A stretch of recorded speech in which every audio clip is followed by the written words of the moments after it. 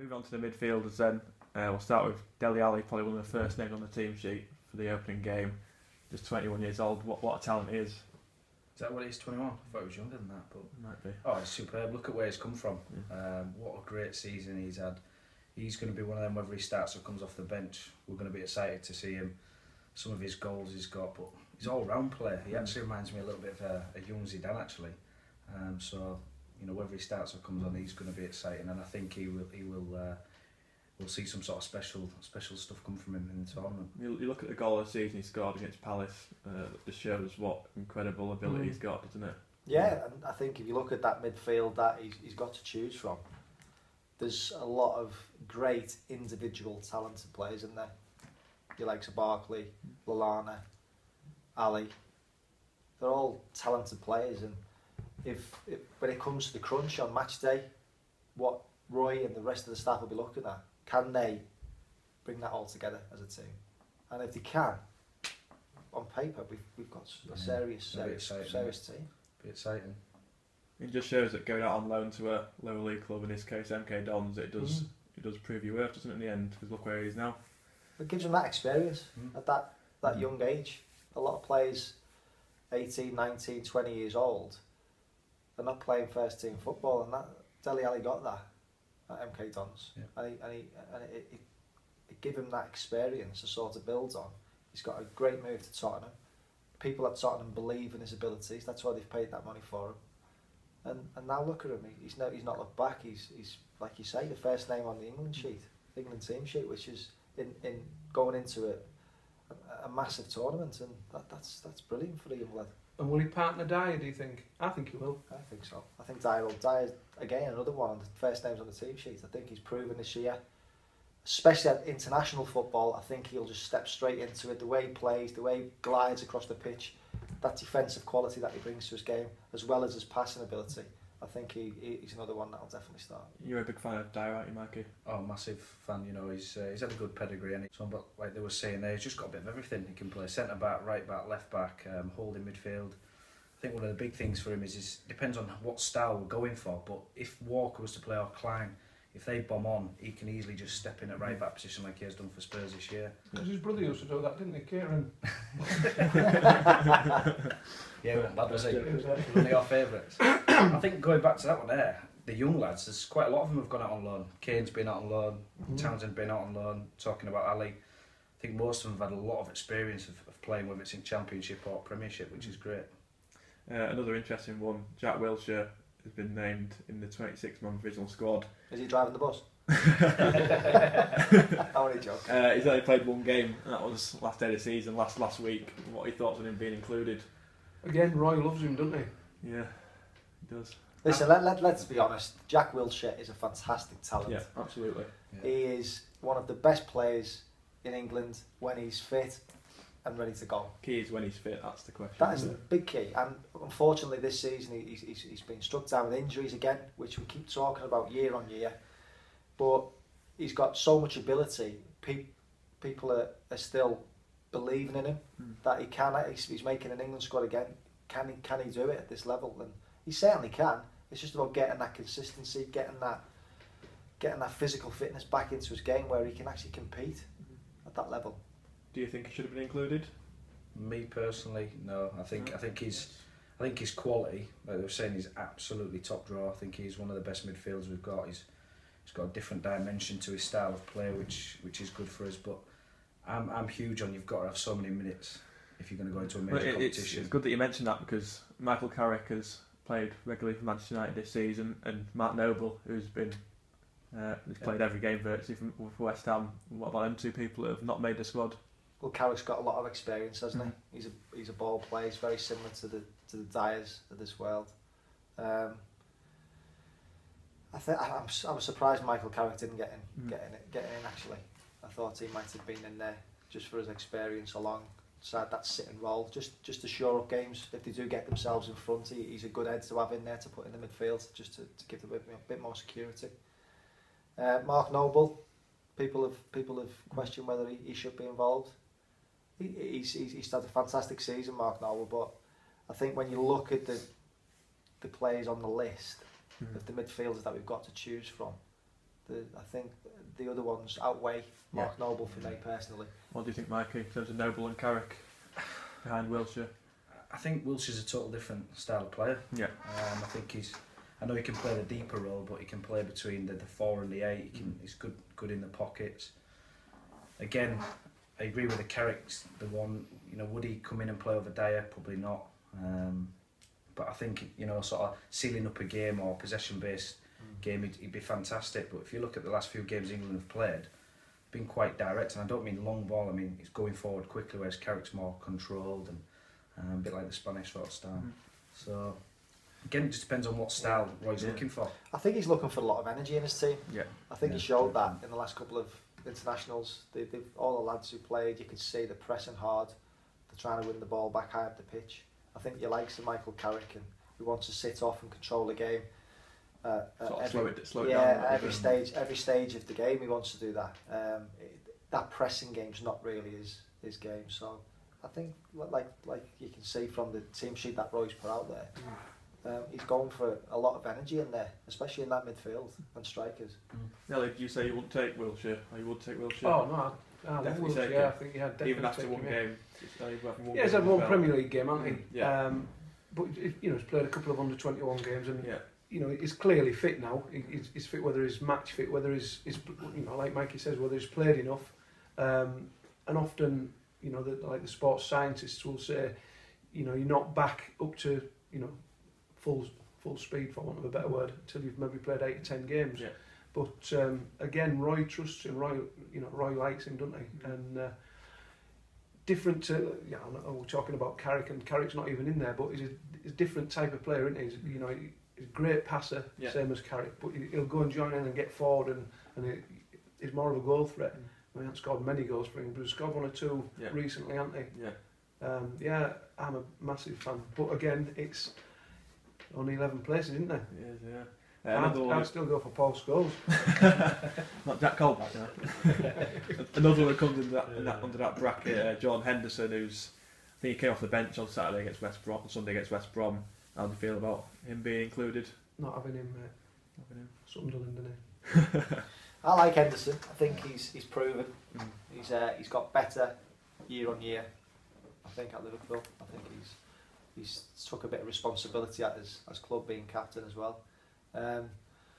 So yeah, I think he deserves to be in there, even though he's only just coming back from injury. I think he's already proved that he's a valuable asset to Roy's squads, and I think he'll have a big role to play in this tournament coming up. I think Roy will probably go with him if he's right and ready to go. I think that these friendly matches will determine that with his fitness, but I think if he is right and he proves it in the next friendlies, I think he'll be a definite starter. Mikey? I'd go with that. I think if he's fit, he starts. He's just great for balance. I know there's some fans will recognise what he does, but for balance in midfield, he's absolutely top draw.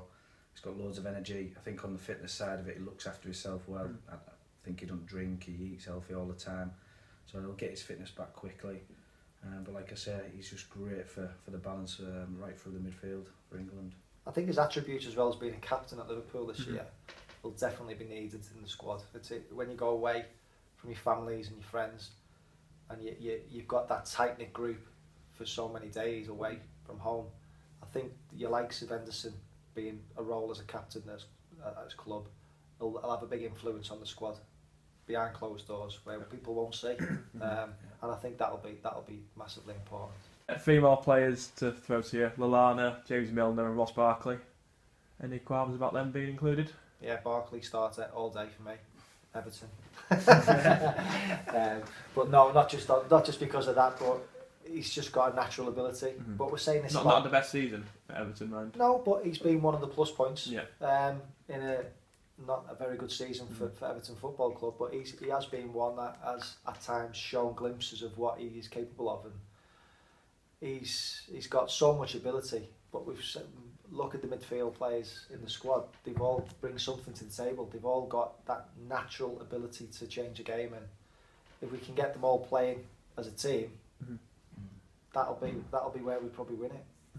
I think it's about the balance in it, because Barkley and Lallana both unlock a defence, can't they? Both, you know, very, very good players. But it's you know, you can make a case for everybody in the squad, apart from Henderson, obviously. It's just 11 into or 23 into 11. I think it comes down to style. I think if he wants to play narrow, he can play them. If he wants to play wide, he's got to change it and play Sterling and so on. The beauty is we've got options, and it's exciting options. You know, if we're sat there 1-0 down, and you've got Barkley and Lallana to come on, or a Sturridge or a Sterling, you're excited. Whereas thinking back to the last few competitions, you're thinking, oh, are we going to get back to this? But back in this. So I think looking at that midfield that he's picked, I think if out of possession, if they can have a structure of what they get into, because at international level, teams, it's a slow-paced game anyway, so they will have time to get back into a defensive shape. I think going forward, when they're in possession, I'd like to see them, like he has shown against Germany recently, let them play with the freedom and let them express themselves and let them do what they're all capable of individually. And I think that'll be really important, because I think that's what the British public want to see as well. I think they want to see a real fast-flowing, attack-minded styled England team that excites people, gets people off the chairs. I think we potentially, with this group, we have got that. I think what will be important is, can they recover back into a structured shape when they lose the ball? Danny Drinkwater of Leicester, who have had a remarkable season, he's been included in the 26-man provisional squad. How do we feel about Drinkwater being in it? It's important. Will he make the 23-man squad, do you think? Well, it's important, isn't it, to drink water? But I'm just going to drink some of that. it's important. Unfortunately, even though he's a Premier League winner now, he's had a fantastic season. I think it might be too soon for him with the quality that's available at Roy's disposal. I don't know. It's everyone's sort of itching for Drinkwater to get in there. Obviously, been with Kante all season, who's also been amazing. Well, they've worked well together as a pair, haven't they? Yeah. Kante's full of energy, he defends really well. Drinkwater's a bit more of a ball player, good distribution. So it has been a good balance with them two. Going forward in the England squad, I don't think he's going to be a starter. I hope, to be fair, for a season that he's had, I hope he does make the 23. But I don't think he'll get much game time, if I'm being honest. I think there's people ahead of him in the pecking order. I think it depends on the fitness of everybody else. You know, see how Henderson is, see how Wiltshire is. But if they're all fit, I don't think he gets in, which is a shame, because he's had a great season and he is a top player. I think another thing maybe going against him is he's only played in a 2 all year. Can't see England playing a 2. So is that a factor of Roy going, you're going to come play for us, but we're going to change the tactics? It's a big risk. But to be fair to him, what a great season he's had, and he is a good player. And like they were saying, it might have just come too soon for him, unfortunately. Deserved to call it, didn't he? Deserved it. Oh, definitely. Yeah, 100%. Two Man City players now, Raheem Sterling and Fabian Delph. Delph, slightly suspect, you could say, about being called up. I think Delph's in. For me, Delph's in. I think if you look at what Roy's done, where he's played the 4-2-3-1 and then he's played the diamond, Delph is perfect for the diamond. Played very little all season for City though.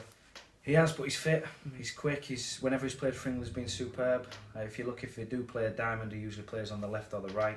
He can cover wide areas, he's technically a good player. Like we were saying, if we're going to play with loads of energy, he's perfect for that. Now, would he start? Again, that comes down to what shape Roy goes with. But I just think, for me, I think he's got to go because of that balance, and he can do a number of jobs, and he's a fit young lad, and I know behind the scenes he's a really good character as well. Ryan, about Delph? There's a question mark for me with Delph. One, because of his game time this year. Is one of the negative points, but I think, like Mikey says, the plus point for me for him is he can give you that balance. Whatever shape you want to get to, he's a left footer. We haven't got many left footers throughout the squad, so he does give you that balance on that side, and he can play both roles. He can sit and we've seen he can drive forward as well. He can be an impact going forward. It'll be interesting to see what he does with Delph when he narrows the squad down, if he is on the plane or if he's not. But yeah, for me there's definitely a question mark over it. I'd like to see what game time he gets in the friendlies. before I make a decision on him. Yeah. Just on Raheem Sterling, he's not had a great season at City. I think everyone can see that. How do you feel about Sterling for England? Will he be starting, do you reckon? Again, it comes down to what shape he's playing. I think if he's looking to exploit the wide areas he plays, whether he's having a good game or bad game as a fullback, you don't want to play against him. He's quick. He can go on the inside. He can go down the outside. He has got a goal in him. Yeah. If we were to look more at the narrow side, he probably wouldn't play. But again, he just gives us that option. And again, I know we keep saying it, but the balance, he's got to go for me. Yeah. And he's gonna be one of the best wingers in the world, no doubt about it. If he keeps progressing the way he's going. I'm pleased we've got him at our disposal in our squad. You wouldn't want him being in any of the other international squads that you're going to be facing because he is unpredictable. He's lightning and fast. Yeah. He could work on his finishing a bit more. I think that's one thing that lets his game down slightly. Yeah. But he gets into positions to get them chances and. Yeah. Somebody's nicking your phone. Just absolute pure raw talent, and he's definitely got to go, whether that be as a starter or as an impact player. The final midfielder on the squad list is Nelly's favourite, Andros Townsend. Another one with this little question mark over it, I think you'd say. I'll throw that out there to you. He's got a few goals, obviously, towards the end of Newcastle's season, which ended in relegation.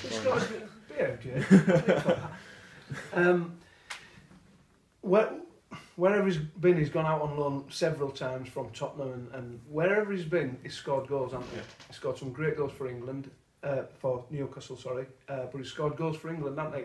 And he's another one. Sound like a broken record, but Roy's loyal, and Roy, I think, is 100% certain to go, whether he's a starter or a come on from the bench.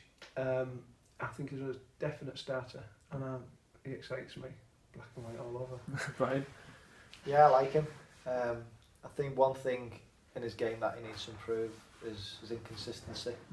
I think what he does do though is he saves his best games for the big games, and I think Roy will know that, and I think that's why he's on that sheet. I think it's a tournament. In the big games like that, you look to your players who've got something a bit different, and he certainly brings that to the table. Andros Townsend, wherever he's been, he scores goals from he scores goals from inside the 6-yard box. He scores goals from 25 yards out. He just adds a bit different, but also he creates as well. He drags players out.